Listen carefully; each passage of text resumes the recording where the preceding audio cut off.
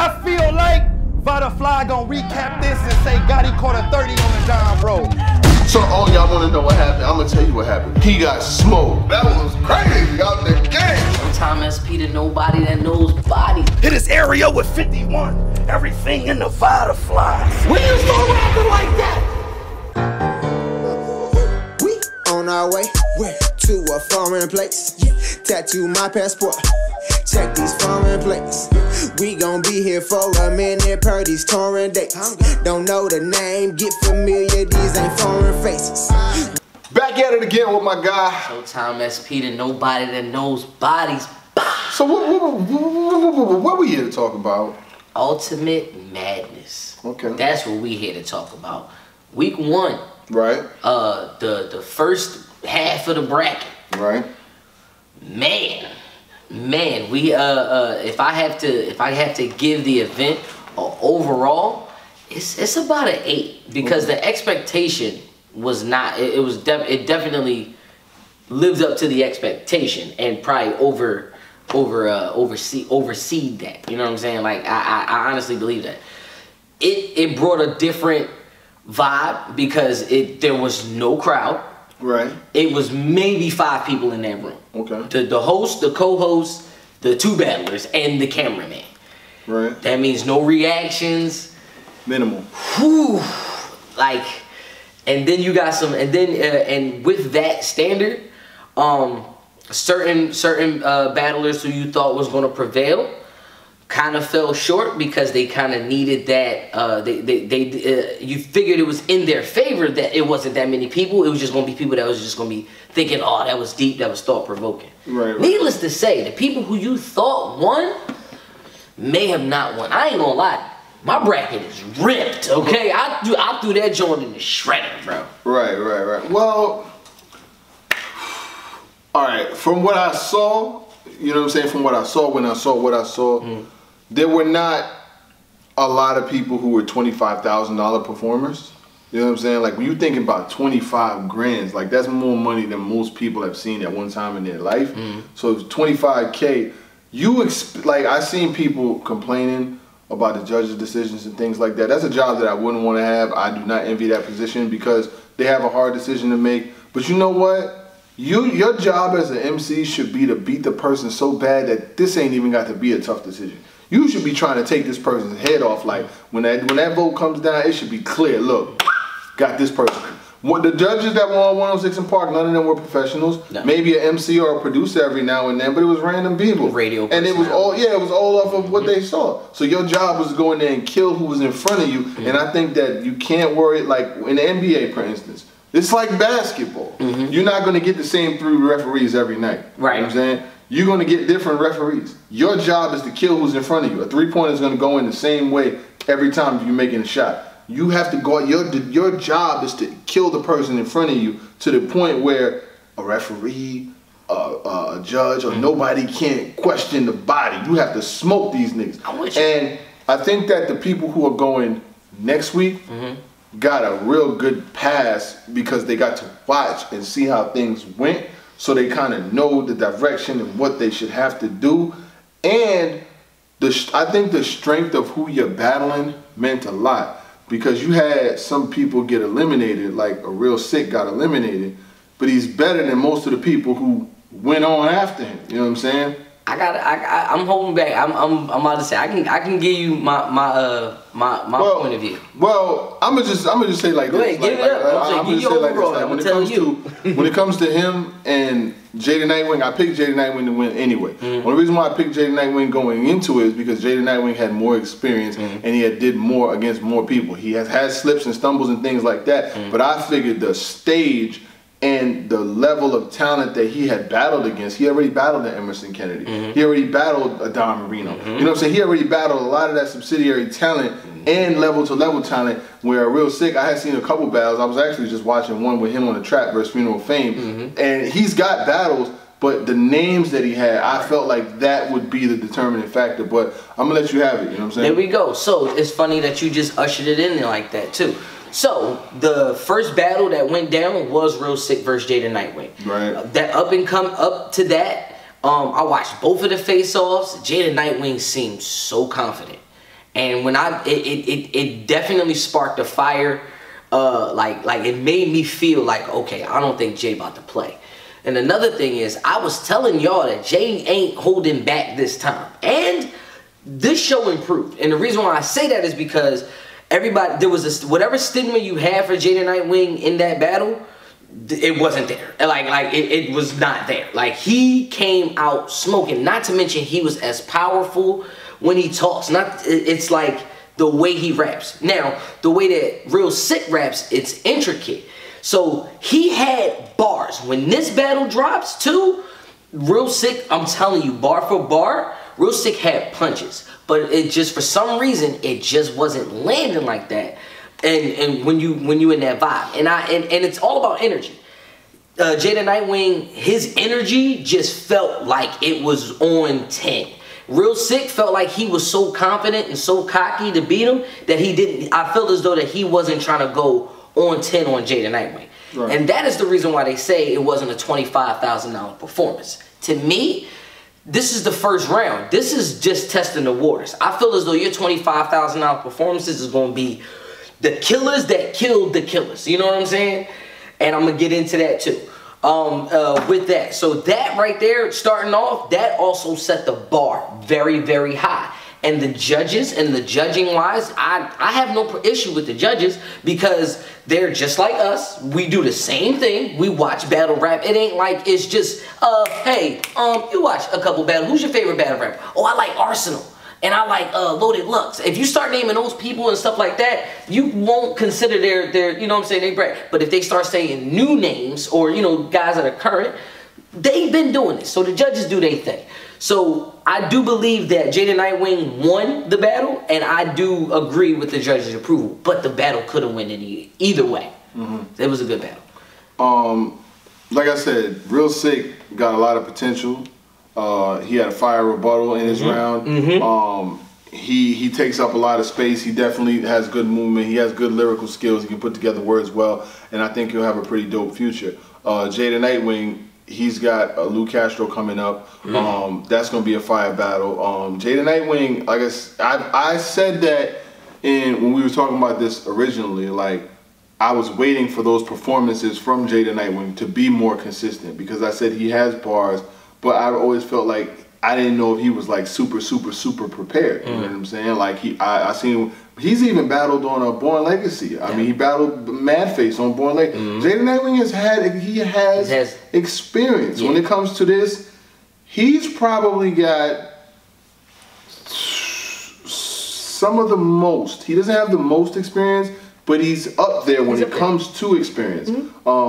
Here's the thing. Bad News probably has the most experience. We'll get into that. But we'll get into that when it's time for that. But anyway. Jay the Nightwing had whatever performance y'all thought or you thought Jay the Nightwing had before that, that was the best Jay the Nightwing that I've ever seen. Emerson Kennedy was up there though, so I don't know if I'm gonna just go with best ever. The Emerson Kennedy was up there. Better. Okay, we'll see. Okay. What'd he say? He was like, oh my God. He was like, it was something about the ring. He's like, something about slapping niggas. Oh my God. All right, wait till that shit drops. He had, like, he was talking like king shit. Like, he was talking like, you can't stop this power. He reminded me of Verb and how, you know, he's the God, like, you know what I'm saying? Like, you know, like, I've been congregated with the congregate. He's like, these are my people. That's what I'm saying. All right, next battle up was Gunpowder Pat versus Rubando. Now, going from the last battle that set the tone, the Rubando and Gunpowder Pat was very underwhelming. I'm not gonna lie to you. It just didn't seem like I understand that both of them are like, you know, they tight with each other, but $25,000 was on the line. Like, and that's what that battle is kind of where a lot of people was talking about, you know, that's not $25,000 performances. Right. Because you just felt as though that Rubando, it just felt like it was a Born Legacy, or I mean, not Born Legacy, but like a Survivor Series battle. It just felt like, you know, it just wasn't up to par. Right. Bars wise, Rubando's flips was good, but I mean, that's Gunpowder Pat. It was You know what I'm saying? Like, it just seemed like it was more of a run of the mill. And the judging on that one, it really could have went either way. I think in this instance, Rubando had the better pin, and that is why that is why Rubando won. But Gunpowder Pat had a better performance, but he also had a couple slip ups too. So that's why Rubando won that one. I think Rubando's third round was better than Gunpowder Pat's third round. First and second could be a split, but the third round was when Rubando really stepped it up and really started showing flashes of what he could do. And I think that overall he's got to step it up, because that whole left side of the bracket is wide open. Like, it's wide. Like, I mean, I've got my favorite now, who I think is going to take that whole side of the bracket, and we'll get into that. But I just felt like for Rubando, for someone who, when I was looking at the Let's Talk Battle Raps, salute to Let's Talk Battle Rap, by the way. When I was looking at their voting system, he had like the second or third most votes to win this whole tournament. And to have that amount of votes and to have probably one of the bottom half performances of the day, that means a lot. He's going to have to step it up for 25K, because 25K is that performance last night is not winning 25 bands. No. That performance last night is not going to be unknown. Let's just be for real. Like, I'm just going to keep it all the way honest. I'm not saying he was like, with no disrespect. I know battle rappers getting their feelings. Like, I know people getting their feelings and all of that, but I'm just saying that performance last night was one round that was fire, 2 rounds that was just okay, and he's going to need more in order to beat Your Honor. You know what I'm saying? Because Your Honor, who won his battle, I'll just get into that. Your Honor versus Squeako. Honestly, Squeako had a choke in his second round, but if he didn't have that choke in his second round, that battle could have went either way. You know what I'm saying? It really could have, because Squeako had the best line of the whole battle. You know what I'm saying? Like, for real, he had the line where he said, I ain't into your snitch ways. If the cops asked me where I was between 10 and 11, 5th grade. That was the best line of the whole battle. You know what I'm saying? Like, that line right there is the only line that stuck through the whole. That line right there stuck with me. Like, dang, he got potential. But the fact that he choked or stumbled in the second round was the determining factor that kind of pushed Your Honor's way. Like, I feel like Your Honor got some talent. I feel like, you know what I'm saying, but I just feel like he has to put it together a little bit better. That's just me personally. I felt like his performance was good, but it wasn't 25K. You tell me about that battle. All right, it was the last battle. So, yeah, it came after the best battle of the night, and we'll get into that. But Your Honor versus Squeako, I mean, they had a lot to, you know, to come after. Your Honor is so entertaining, like to the point where I watched both of the face-offs. Your Honor is funny. Yeah. And how he raps, that is kind of the essence of the older generation. Like, you know, like we sound. I know I'm sounding dated, but you get what I'm saying. To me, Your Honor sounds like the new Charlie Clips. Like, it's bars, but the jokes is, you know what happens to a squeak in my house? Same thing that happens to a squeak in any other house. So, for him to ask that question, and he finished his round, said, "You know what happens to a squeak in the house?" Ended the round, and then Squeako rapped. And then after Squeako's round, Your Honor came. Same thing that happens to every squeak in the house. Like, the thing that Your Honor does is it's captivating. He goes, all right, well, Squeako, he had bars. He beaten you. But with Your Honor, he has that likability. I think he has more charisma than probably anybody in this tournament. Yes. Damn near anybody in this. Yeah, and that is what's actually geared towards to winning this thing. I mean, you know what I'm saying? Like, the reason why DNA won the big tournament is because it was main current event bars. It was all things that were relevant, quick shot to the point, and some things are funny. Your Honor has that formula, but you got to be more prepared for that, man. Like, I'm critical with certain rappers that I do favor, because, you know, you see so much potential in it. And that's why it may seem like hate. It's not really hate. I'm a huge fan. But it's like, You know what I'm saying? It's like when your favorite rapper does a no-show to an event. Like, your whole night is ruined because you knew it could have been better. Or he was hungover or something like that. And that's how I feel about Your Honor. If he actually hones that in, he has the potential to win in this whole thing too. Like, he has that potential. But, you know, him versus Rubando, how many Your Honor flips is that going to be? It's going to be amazing. But as far as Squeako is concerned, if he hadn't choked, you're absolutely right. I honestly think Squeako could have won that. Yeah, because I mean, like, I liked when Squeako came out in his first round and he was doing the Your Honor angle, how you name yourself after the people that took my nigga from the net, how you name yourself after the person who wants smart to pay child support for all them kids. How you, like, I liked that. You know what I'm saying? I definitely did like where he was going with it. And I liked his second. He had some material in there that was fire too, but it just got to a point where he like chipped. Listen, let's just make it short and clear. 25K is on the line. You can't choke. You can't stumble. You know what I'm saying? Like, it's mandatory. Because the battles are going to be so close that if you have any reason for them to go against you, it makes the job way, way easier to do. I feel like these guys are all young. They still have a lot of time, a lot of potential left. But when you see people like these, like the people that are advancing, you look back like, damn, Real Sick got eliminated, and his performance that he put up was better than people who were advancing. You know what I'm saying? Like, and that's no hate, but Real Sick performance was better than Rubando's and Your Honor's performance. He just got a bad slide in the bracket. He just got a bad. That's what happens when you battle, when they put you in a bracket against a killer. Speaking of which, the main event. Right. And I'm not being biased at all. Like, this battle was the battle of the night. It was a crazy back and forth. The anticipation was there. It really did live up to the hype.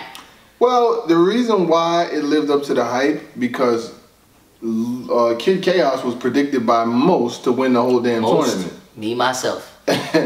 I'm from the Bronx. Luke Castro was least predicted to win the whole thing. But what did I say though? What did I say? I said the winner between Kid Chaos and Luke Castro, they're gonna win the whole thing. And let me tell you something, Lou. Okay. You now my front runner, alright?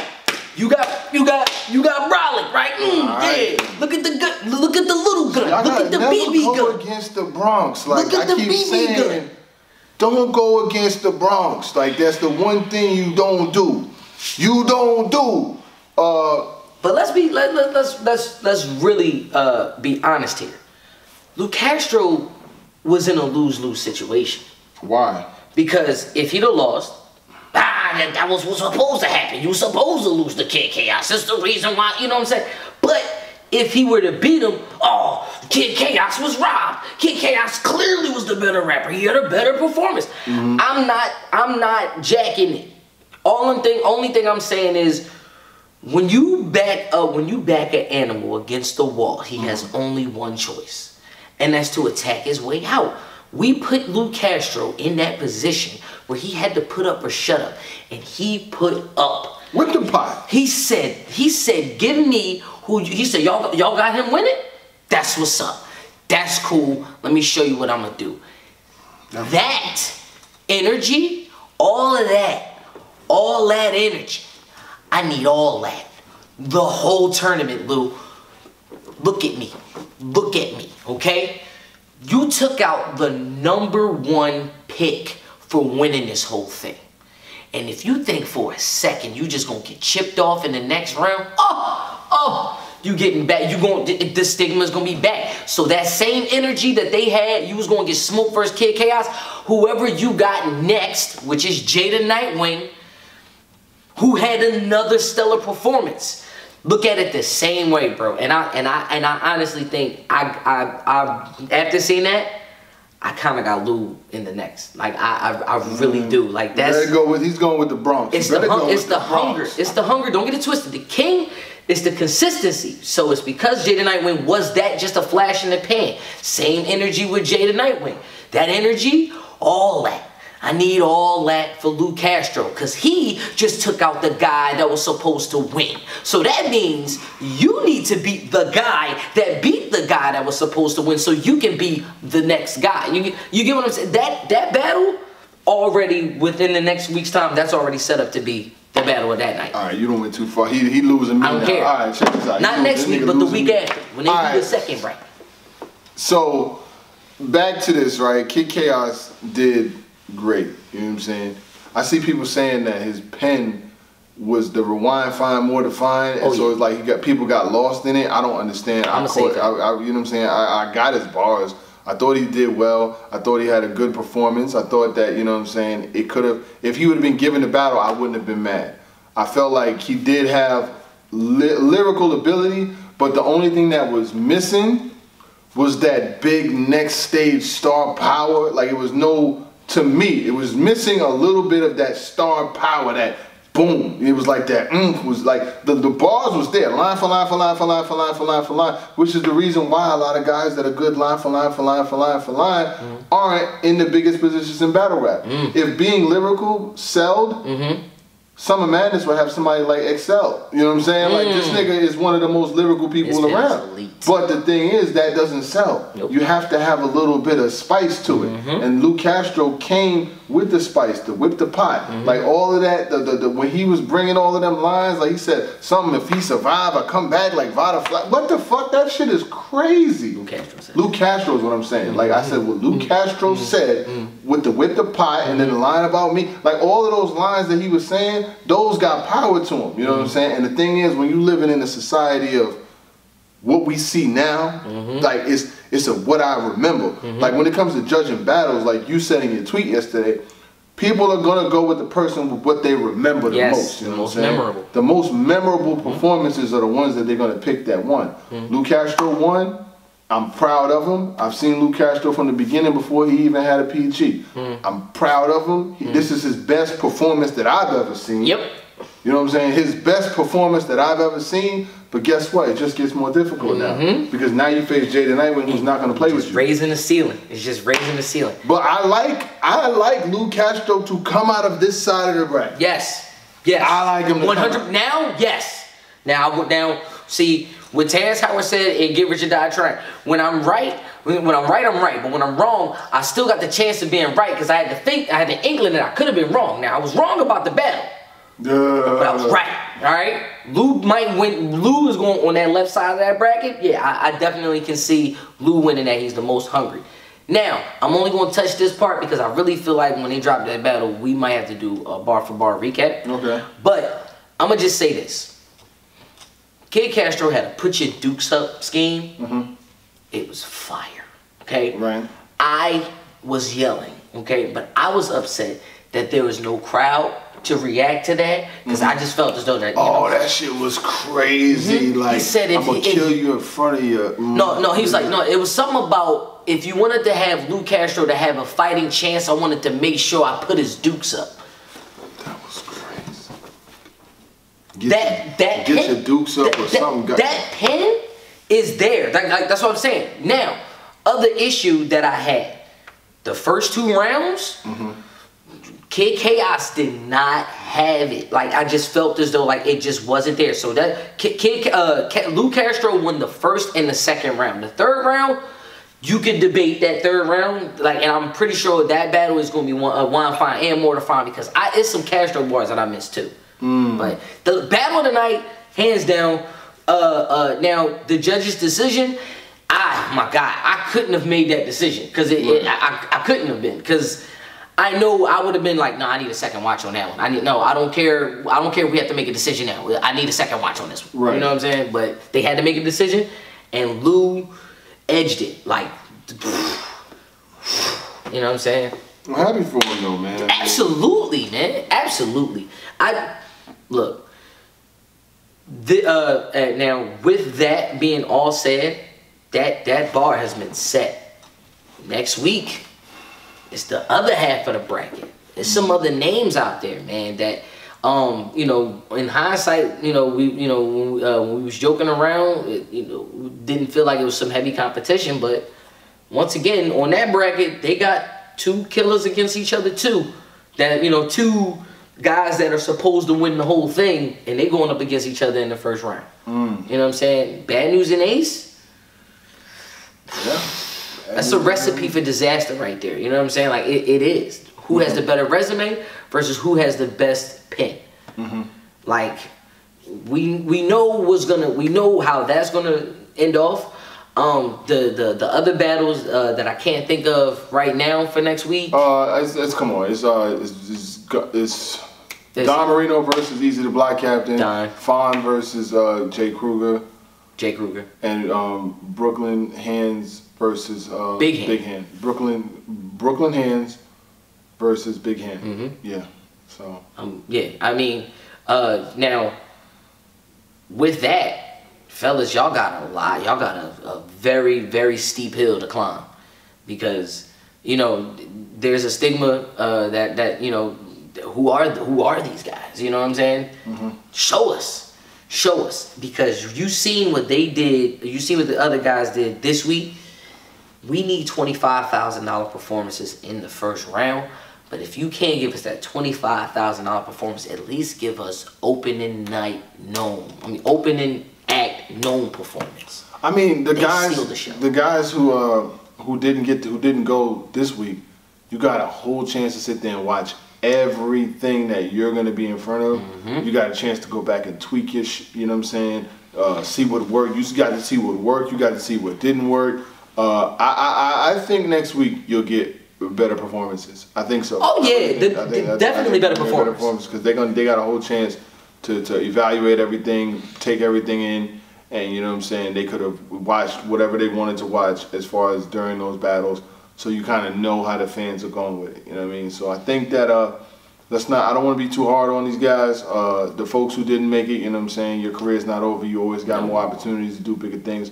The ones who are still there, I mean, keep it going. I think Lou Castro had the performance of the week, the weekend. I would give it to him. Between him and Jada Nightwing, because Jada Nightwing, I mean, what you got? They got to see each other.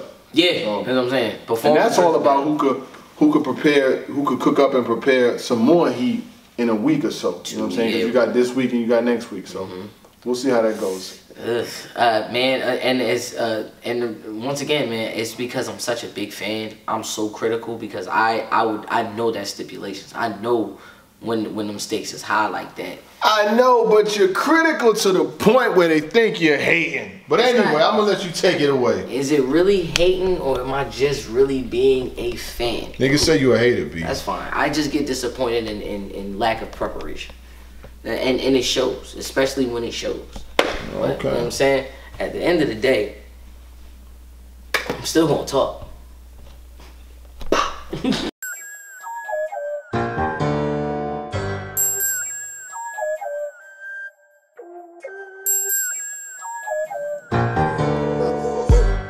On our way to a foreign place. Tattoo my passport. Check these foreign plates. We gon' be here for a minute per these touring dates. Don't know the name, get familiar, these ain't foreign faces. We stay on the move, y'all sitting and waiting. Got too much to lose, there's no room for procrastination. I go get the bag, homie, that's a fact. By any means, I'ma bring it back. Counting Europe, with the crew we pay. Flip that currency, we ain't come to play. I see dead people, green and blue all day.